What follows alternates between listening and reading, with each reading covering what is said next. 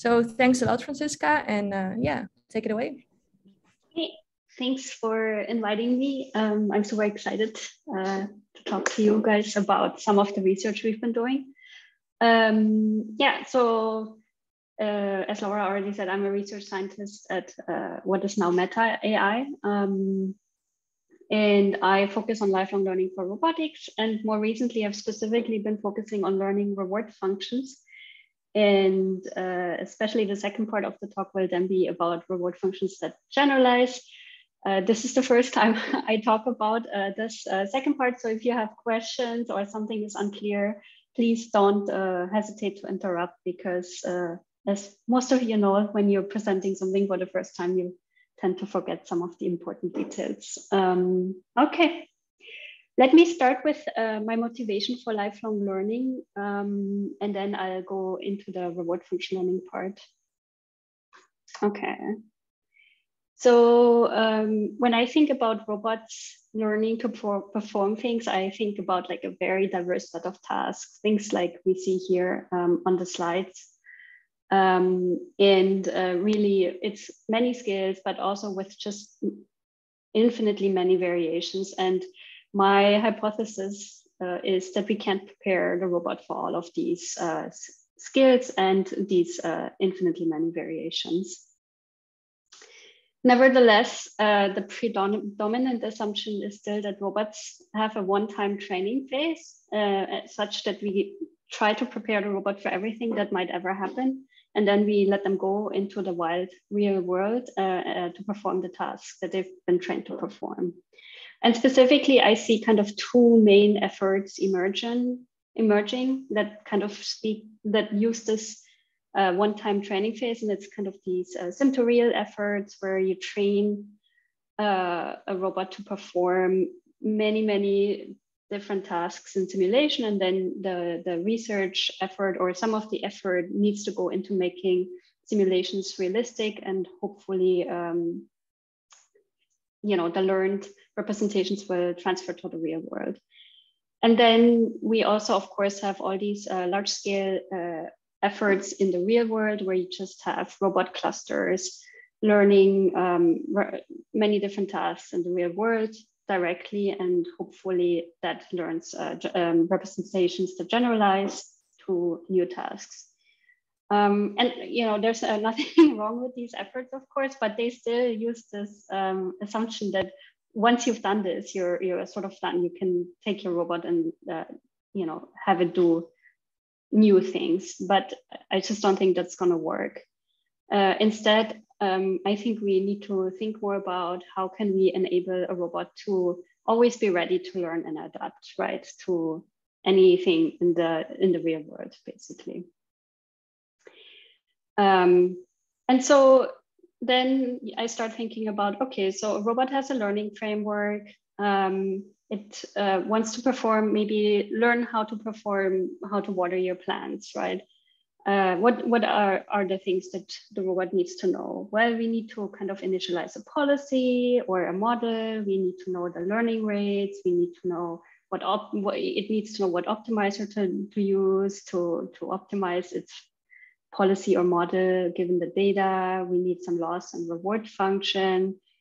And all of this needs to somehow be given to the robot such that it can actually learn these new tasks. And that's where things already get stuck for me in this lifelong learning framework, because right now we tune these things, right? By we, I mean we, the experts, the roboticists or the machine learning experts, tune these parameters such that the robot or the virtual agent, for that matter, can learn a new task. And so the first thing that I think we need to think about is how can we actually minimize expert intervention such that a robot can learn autonomously in the real world or in the virtual world.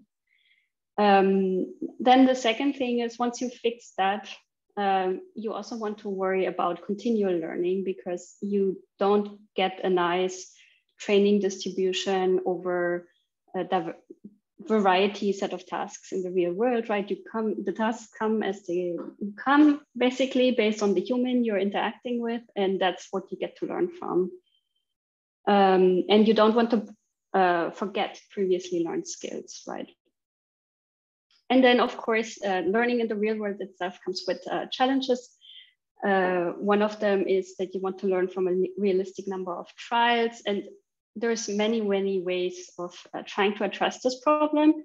One of the things that I am going to focus on today is thinking about how can we learn representations that generalize, and how can we use structure. And to that point, actually, so today specifically, I have touched on all of these things throughout my career so far, but today specifically, I'm going to talk about how can we learn reward functions such that we don't have to manually tune these reward functions for every new task that the robot wants to learn. And we can do this via meta learning or inverse reinforcement learning. And then how can we make sure that these representations that we've learned here actually generalize to new tasks? So this is sort of the outline of the talk that I just gave you. I'll jump right into learning the reward function bit, and then we'll go to the generalization part.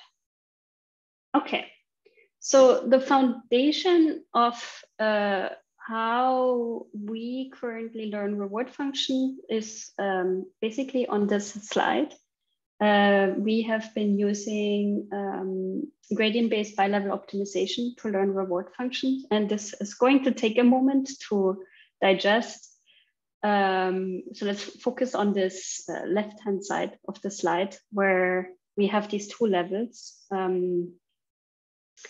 where the upper level optimizes a reward function. And I'm not going to go into the details right now. I just want to give you like a rough picture. We have a level that optimizes a reward function. That reward function is sent to this lower level or the second level that uses that reward function to learn a policy. So this reward function now gives the signal of how to train the policy. And we do this. Let's say we do like a full rollout here of the learning procedure with whatever reinforcement learning algorithm you want. At the end, you have a policy that you've learned with this reward function. And you send this final rollout that you get back to the upper level. And that now measures either through, here I have set through a demonstration. So let's say we do have a demonstration. You measure how well this rollout performs against the demonstration. And this is then the signal that you use to update the reward function. And so this is like a fully differentiable framework.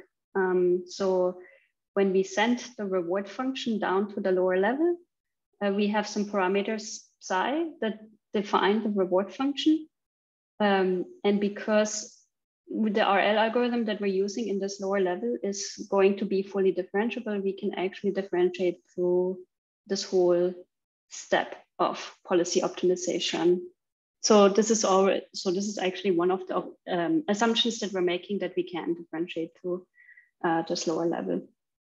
I've explained this right now for reward learning. We have shown, we have done this for many different things, for actually also loss learning for regression and classification tasks. We have developed algorithms that do model-based reinforcement learning, model-free reinforcement learning in the lower level, and learn reward functions on the top level. And we have done this with both demonstrations or just underspecified rewards, let's say. I don't know if I want to say sparse rewards, but underspecified rewards. So all of this can be expressed in the same framework. And that's sort of the foundation of the rest of the talk. Are there any questions about this? This part is always the hardest. I was just curious. Yeah. What does L mean here? Is it like loss function? Do we have we call it usually like the task loss or the outer loss or the meta loss. It's the loss that we take, that we design such that we can measure how well the rollout of the lower level performs. So in case, when we do inverse reinforcement learning, we assume we have access to demonstrations up here. And then we define the loss on the demonstration and that rollout that comes from the lower level. And it's just mean squared error, for example, the difference between the demonstration and the rollout. Okay, thanks. Cool. Any more questions? Hi, yeah, I have a follow-up question. Sorry, we're in the same room here. On that, does that mean that, like, with this approach, at least to IRL, you're not really going to be able to go beyond the demonstrations because your reward function is effectively optimizing the policy to look exactly like the demonstrations rather than to be the reward function, but the demonstrations were following or something? It's a really good question, and I will get to this in the second part of the talk. The surprising result is this is actually what you just said is exactly what happens with maximum entropy methods, but not with our approach. And I'll show you we don't understand fully yet why, but I'll show you some plots that highlight this. Cool, thanks. Yeah. Okay, if there are no more questions, then I'll just go into some cool examples of how we've used this framework, and then we'll go to the generalization part. Okay, so one of the concrete applications that we've used this framework for was to learn reward functions, or in this case, I would almost say cost functions from visual demonstrations. There are these cute GIFs that demonstrate how already as babies, we sort of imitate humans from just visual input. And so we were able to realize such a framework with our bi-level optimization framework as well, learning from visual demonstrations. And so concretely, you see me here giving a demonstration for a robot of how to place the bottle, this blue bottle. We extract some visual key points on that bottle, and that's what the robot gets, this trajectory of key points. It learns a reward function from that, and then it will try to learn a policy or an action sequence in this case that minimizes that reward function such that it repeats the task. And just to give you kind of the big picture here is, for me, that ideally in my dream world, basically, the model can learn the robot can learn some model of itself and the environment, and how its action affects the environment. In this case, really, the environment is only the bottle. It's not aware of the rest of the environment. But ideally, in my world, the robot can learn such a model that, given action and state, it can predict the next state. If you have such a model, and if that model generalizes, then all you need to do is to learn reward functions that can, in combination with this model, solve the task. So for me, the model is task independent, and then the reward functions is really, or the cost functions is really how you describe the task. So this is what where I'm coming from in this work. And again, we can frame this now within this bi-level optimization framework, where the lower level is a model-based approach now. We have a model that operates in the latent space, in the visual latent space, that predicts, given the current visual latent space, so that's the key points and the actions that's joined, changes in the joint state, basically, predicts what the next visual latent space will be. We have a policy that predicts actions given the latent state. And then the reward function is what we optimize on the, these are structured reward functions in this work. And then the rollout is going to be the predicted, through the model, the predicted key point sequence of the final policy that we optimized in the lower level. So this is what's going back. And that's how we can only, so we only measure the distance in the visual space of the demonstration, right? So because the robot doesn't have access to my joint angles or anything, right? So we only measure the distance in key point space up here in the upper level. So this is the mean squared error between the demonstrated visual trajectory and the predicted visual trajectory of the policy that was optimized in the lower level. I hope this was clear. This is essentially what's happening here. And then once we have that reward function that is optimized here, the robot uses the model that it has to optimize the action sequence to execute the task for whatever start goal configurations that we give it, basically. Let me very quickly jump through this, how we optimize the actions. So we have some key point detector that extracts the initial position. So we have an initial position that we assume. We have a key point detector that extracts these visual key points. We have a model that, given the key points, the joint state and the action, predicts the next joint state and key point. And we roll this out for a fixed time horizon. We know what the goal position is supposed to look like. So we assume someone gives us a visual state of the goal that we want to achieve and extract the goal key points. And now basically you have the sequence of predicted key points and the goal key points, and you formulate a cost on this. You can think about mean squared error right now. But for example, in this specifically weighted mean squared error, where each key point gets a different weight. And we want to learn this cost function, right? This is the goal here. And the way, let me check. Right, okay. So actually, let me, the way we optimize the action is basically by, we have this rollout of t time steps where each of these actions here is a variable as well. And as you have this cost that is fixed in the lower level, in the upper level, the cost is updated, but in the lower level, one that cost is fixed, we use this cost to backpropagate basically to the actions Q such that they change such that this cost is minimized. And then in the upper level, this cost is updated based on the demonstration that we had.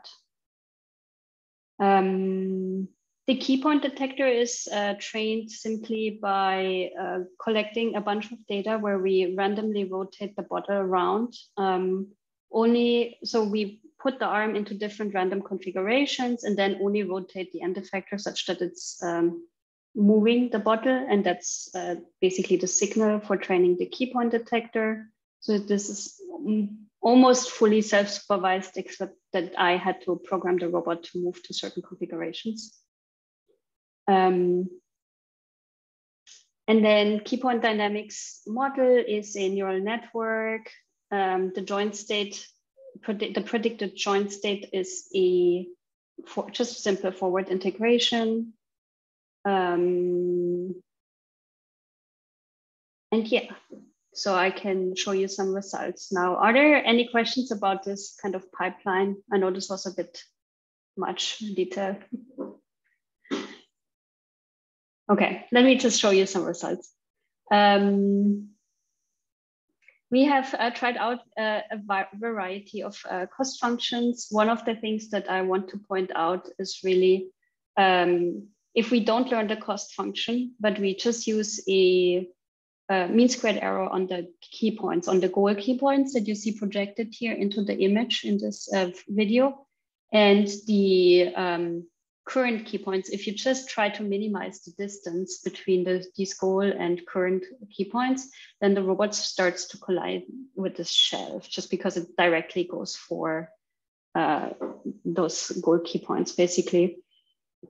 But with our learned cost functions that have some time dependency, like this one and this one, you actually see that the robot learns to first minimize the x. Is this the x? Yeah, I think the x direction of the key point. So first minimize the distance in x direction and then minimizes the y direction. So it just moves first over the shelf and then down, like it was demonstrated in my demonstration. So this is kind of was a neat result. Yeah, so we have a couple more videos of this. Okay, so this was kind of one of the first results that we had on the real robot, that we learned structured reward functions for a simple manipulation task. At test time, we did vary start and goal configurations, but there were some struggles here, right? And so these struggles were what kind of inspired some of the next work. One of the biggest struggles is really learning this model and learning this model such that it actually generalizes to new start goal configurations. So in this work, we had chosen structured cost functions because this was one of the biggest variables in my mind, whether we can learn cost functions that generalize. And when you move to a real robot, you don't, like, I don't want to experiment with these kind of generalization experiments immediately. But I was at least hoping we could learn a model that sort of generalizes across a small action space and state space around the demonstrated or around the task that was demonstrated, so that we can test different start goal configurations. But this is actually incredibly hard to learn. And then the way, which was some of the way we actually got to learn around learning this model is to actually program the robot to execute this, this motion of placing the bottle with expert controllers in multiple start goal configurations. So we collected a bunch of data such that we could actually train this model because it was impossible to train this model from more random data. So I had to literally implement an expert controller to get a model that predicts well enough.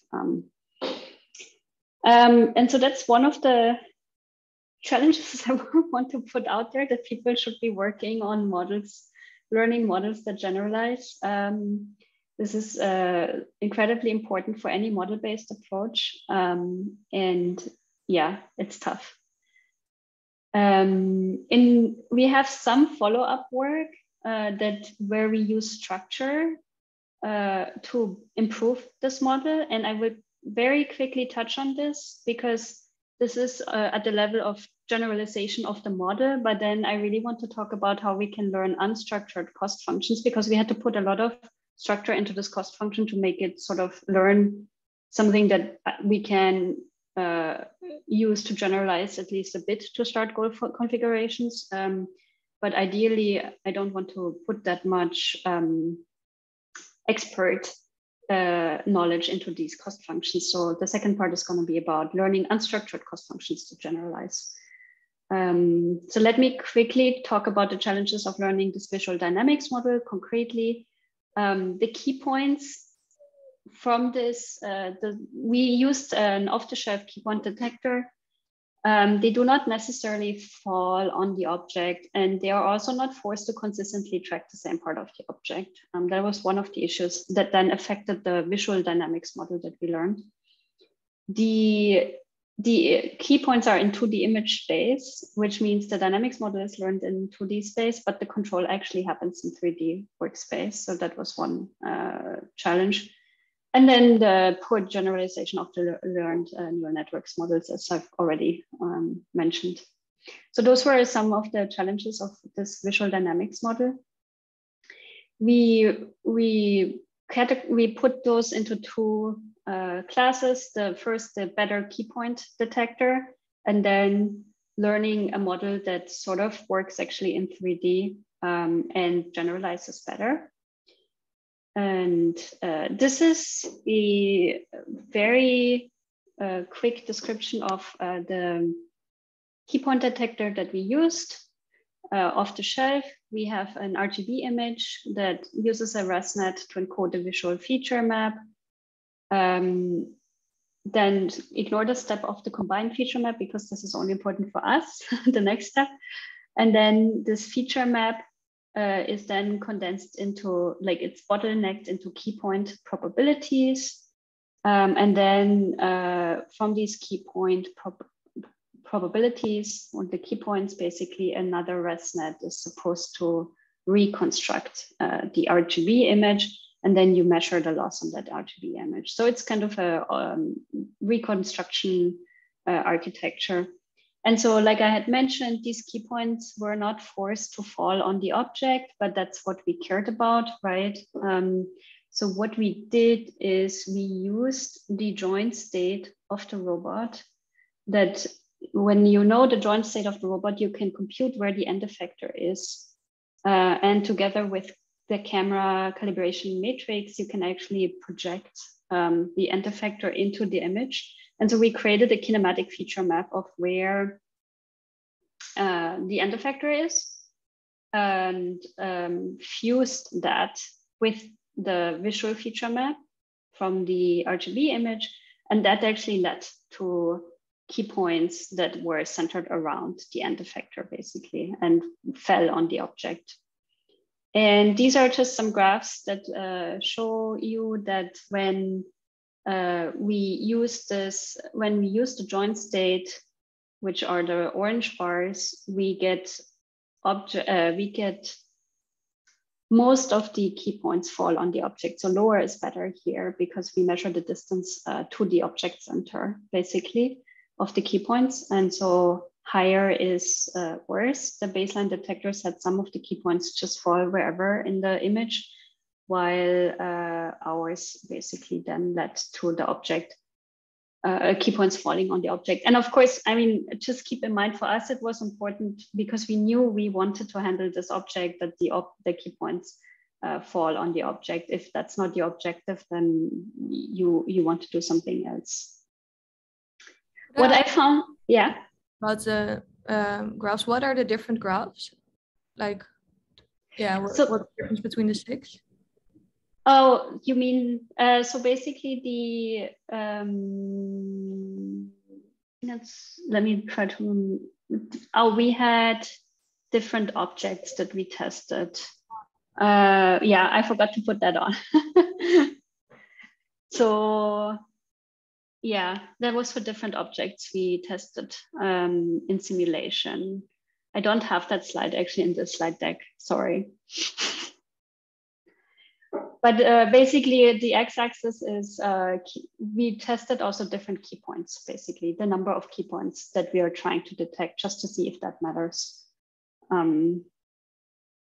Yeah, the takeaway really I want you to get out of here is that using something really simple, like using the joint state, I feel like the machine learning community has always, there's always this hesitancy to use information from the robot, but information as simple as the joint state can actually really help learn better visual representations. And so we should do that. And that's kind of the message I would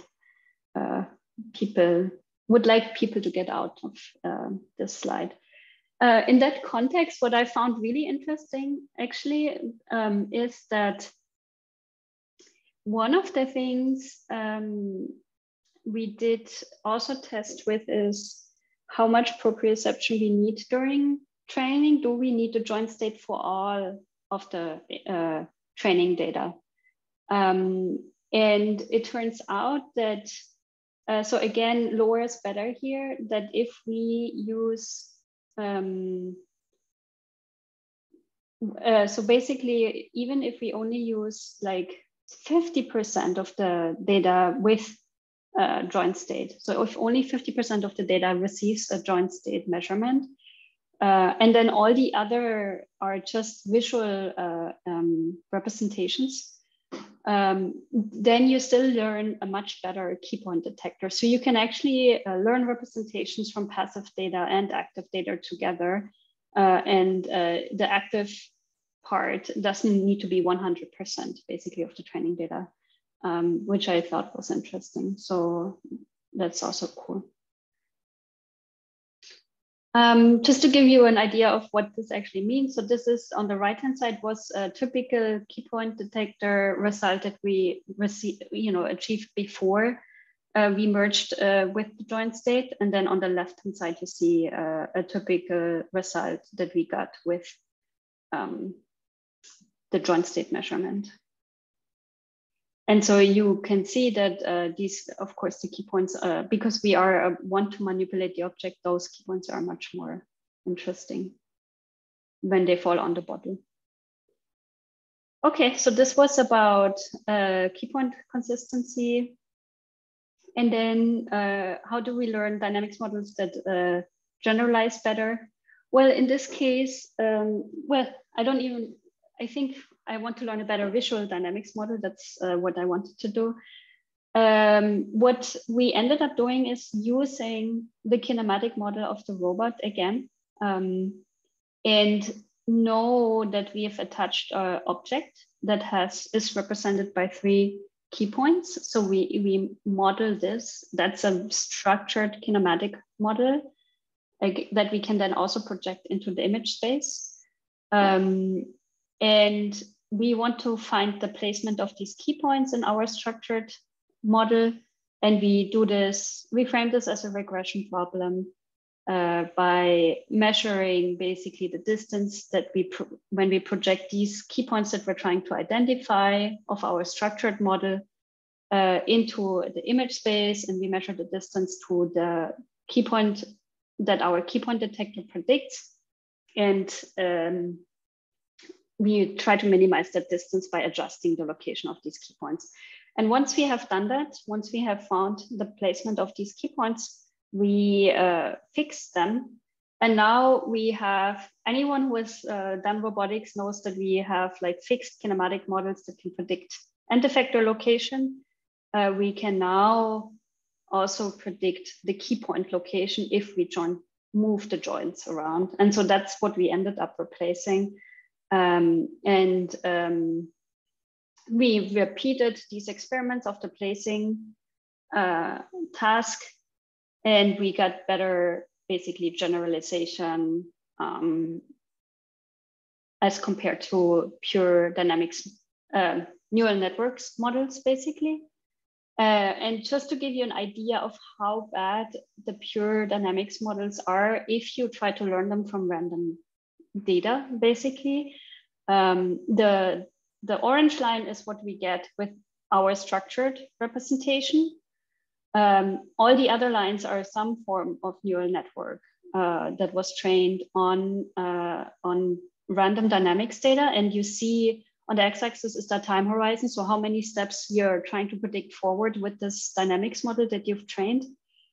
Like it exponentially, like the error exponentially explodes. So the y-axis shows the error, the prediction error, and the x-axis the time horizon. And as the time horizon increases, you just see an explosion of the prediction error.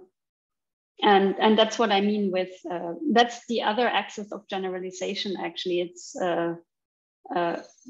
over time, right? You need to generalize. The generalization error needs to stay small when you try to predict over a longer horizon. We also have some quantitative numbers here, but I think the lines kind of communicated the main result. So I will jump to the latest research, which is, so far I focused on this whole pipeline of, okay, we learn a reward function, we learn that, use that reward function in conjunction with a model, or we learn to extract a policy that can solve a new task, or we just learn a policy and don't have a model that also works. But then the rest was kind of, okay, how do we make sure this lower part actually generalizes? But So far, we focused on reward functions that had a lot of expert knowledge baked in, such that they learn something useful. And the question that we asked next was, well, what if we want to learn neural network reward functions and not put in all this expert information? How well do they generalize right now? Then, if we do that. So, you know, ideally, we want our robot to be able to learn a reward function, then apply it to similar situations. That's kind of the idea. To learn a policy for new situations is what I meant. And I think so that's kind of just to set the stage, right? So whatever I'm going to talk about next has two phases of learning. The first phase of learning is the learning of the reward function, and that will focus on a set of tasks. And then the second phase, the evaluation phase, is also a learning phase, but it focuses on the policy learning part, right? So the reward will be fixed in the second phase, and it will be used to learn policies for new tasks, basically. And that's how we evaluate generalization, whether these policies then can learn to achieve these tasks given the reward. So I just wanted to mention this a priori because it's kind of important to keep in mind. What we also do is, because this reward function learning phase requires us to implicitly also learn policies, we also try to transfer these policies to these new tasks to see how well the policies generalize. Okay, so ignore these little triangles. This is a PowerPoint import issue. Let me try to set the stage with the toy example about how we think about learning generalizable reward functions. We are studying this in the context of inverse reinforcement learning. So we assume we have some demonstrations given. Let's say we have 4 demonstrations given. This is kind of a 2D navigation task where we have 4 start configurations and we want to move towards the center here. This is the goal. And this is sort of the path that each demonstration shows how to get to the goal, right? And now the question is, what is this reward function? Like what does this reward function to look like? I think all of you probably would immediately have an idea of what this reward function should look like. And how we test is that at test time, we will actually try to learn a policy from this start configuration. And so the question is, do we learn reward functions that can then actually assign a meaningful reward for this state, right? So this is the question we're asking. This is already kind of just a quick takeaway here, is that what prior work does, and prior work, this is literally most maximum entropy approaches that we could implement, does something like this. It assigns high rewards on the demonstrations and low rewards everywhere else. So blue is low and yellow is high in these plots. And this comes out of the maximum entropy objective. I don't know if you guys are familiar with it, but the maximum entropy objective literally says the reward on demonstrations should be high, demonstrated states should be high.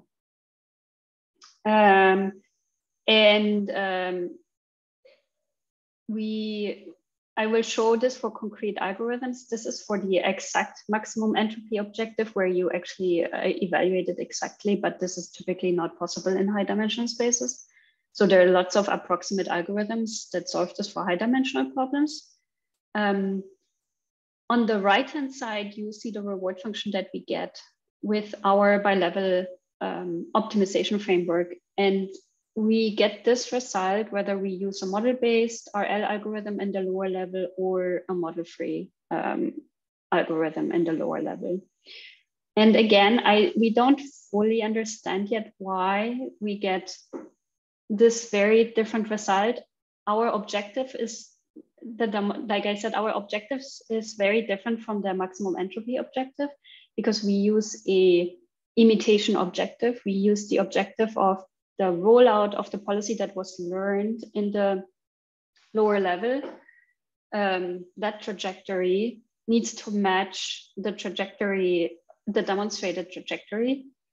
And so that's like an imitation objective.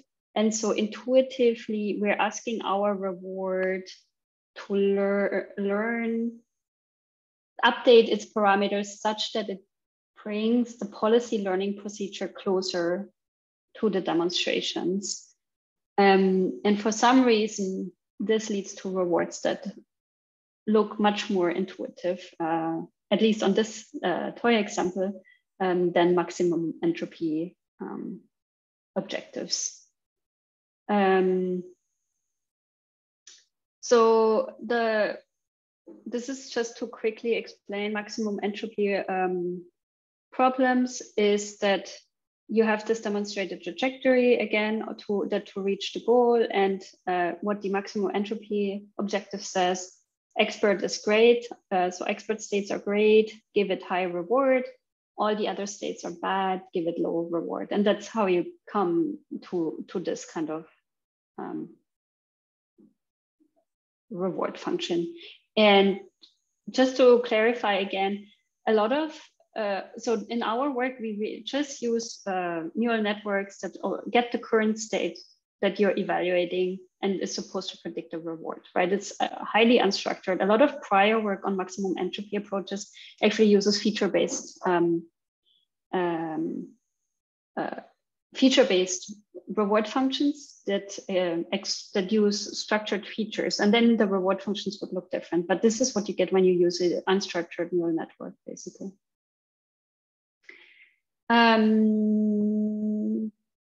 Okay, I just wanted to repeat, this is the bi-level objective that we're using. So on this top level, we use this imitation objective, and for all these results I'm showing next, in the bottom lower level, we use PPO as an algorithm.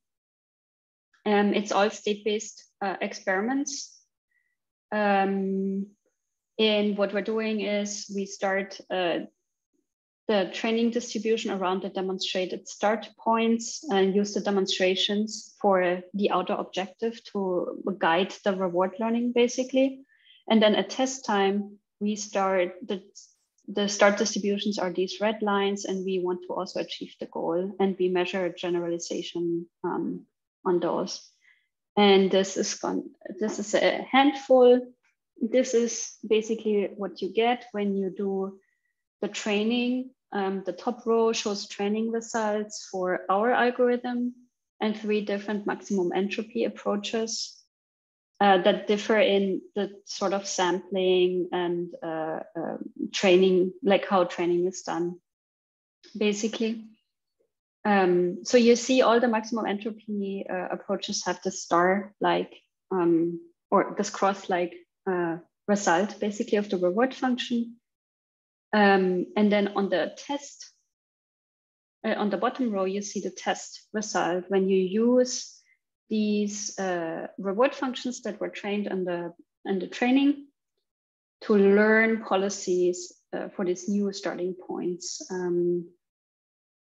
Yeah, you get various results. And what obviously happens is that for these cross-like rewards, the policies can easily get stuck on those diagonals because they have high rewards as well. Yeah, that's kind of on a toy example. And we also tested this on in simulation on some reaching task where the robot is supposed to reach certain configurations. We have 3 starting distributions. This is now all at, so at training time, we did the 2D slice here. This is done in 3D, but 2D is easier to visualize. We train the robot to reach a location within that blue square here, basically. And then at test time, we have 3, we transfer either the reward or the policy, or both, and adapt the policy given the reward. And we test on 3 goal distributions to see whether, like, how with increasing difficulty, how well the approaches basically generalize, the reward functions that were learned with the different approaches. The results here basically show the test phase training results with the reward functions that were trained on the blue distribution. Okay, let me walk you through these results. What we see first on the top row is all algorithms perform well on the training task. So we trained all of them to perform really well on the training task. Then as we move towards using the learned reward on the testing distribution to train new policies on the testing distributions, we see that on the easier setting, both, so AIRL is the main approach that we compared reward learning to. AIRL does well, also on the medium one, but then on the difficult distribution, it significantly drops performance. So suddenly the reward doesn't generalize anymore to this most difficult generalization setting.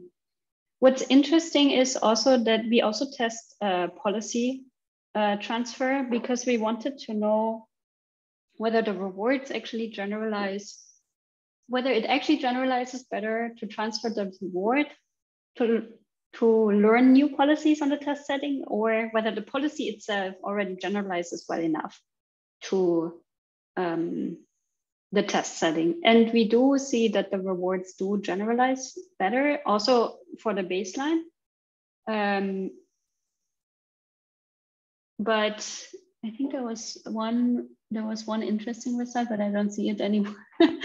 But in general, the baseline's performance, I think that in general, the baseline's performance actually drops. The reward starts to, the reward performs worse in the difficult phase than the policy itself. That was the result. So that was interesting. Yeah, we also, in this paper that we're putting on arXiv soon, we also show results for transferring both reward and policy and then adapting the policy with the reward instead of learning a policy from scratch, which is what we're showing here. And that performs similarly well than to learn the policy from scratch, except you just need less data. And that was it. That was my talk. This was sort of the summary of how we do reward function learning these days, and then how we think about learning reward functions that generalize.